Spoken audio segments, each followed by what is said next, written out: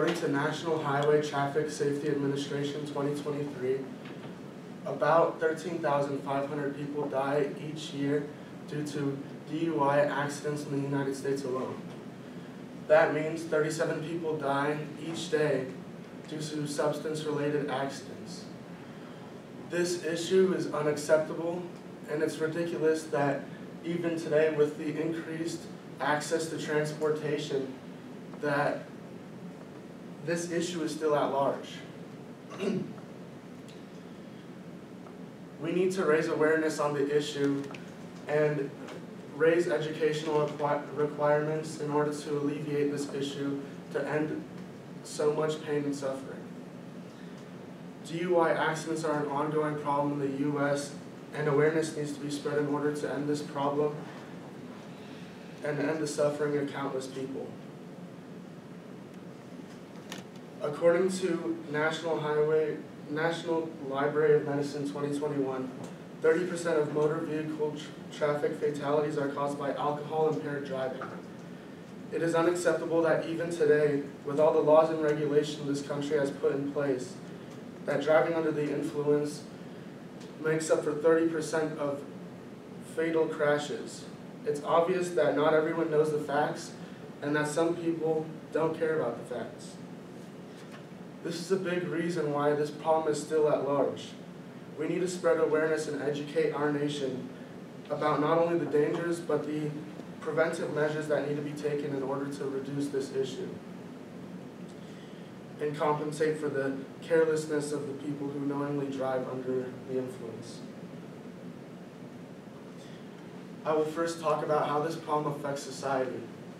Secondly, I'm going to talk about the preventive measures that we can take as a society in order to lessen this issue. And lastly, I'm going to talk about the preventive measures you can take on site to prevent a DUI.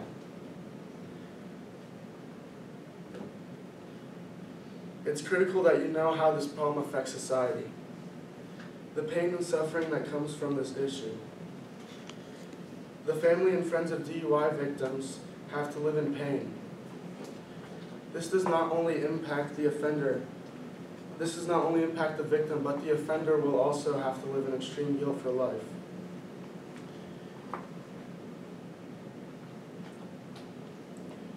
How much it costs the United States?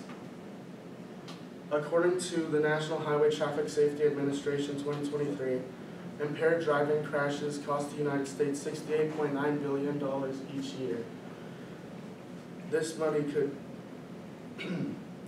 have been spent in bettering our society and improving our country. Instead, it isn't spent on fighting this issue. All right. Now we're going to talk about how we can reduce DUIs. We need to change the way people look at this problem. People need to be informed of the dangers and consequences of driving under the influence. You need to inform the people around you of the dangers and consequences. Consequences include license revocation and a fine of up to $10,000, according to Alcohol's Effects on Health 2023. LawLink 2023, according to LawLink 2023, the average drunk driving settlement ranges from $50,000 to $100,000.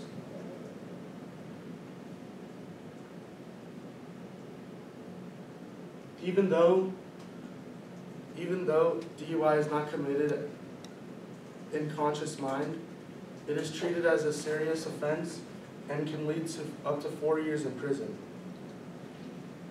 We need to take more legislative action to control this issue. There should be more educational requirements. There should be more educational requirements that go into reducing DUIs. According to the president of Mothers Against Drunk Driving, Penny Wagner, states that once you've drank your first drink, you've lost your ability to make sound judgment.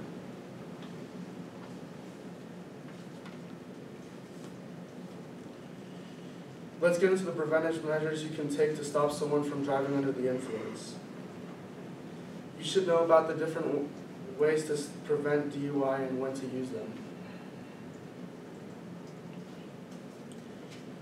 How you can prevent a DUI from happening. Always have a designated driver.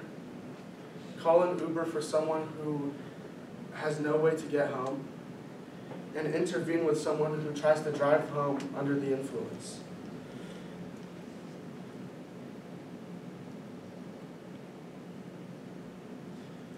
You can verbally intervene, and if that doesn't work, you can physically intervene. For example, taking someone's keys away. As we have well established, driving under the influence is something that should never be taken lightly. With the countless people who drive under the influence each day, the chances are you will have many chances in the future to stop a DUI from happening and possibly save someone's life. Carry the weight of this knowledge as not only as a call to action, and together our collective efforts will help greatly reduce this problem. Thank you.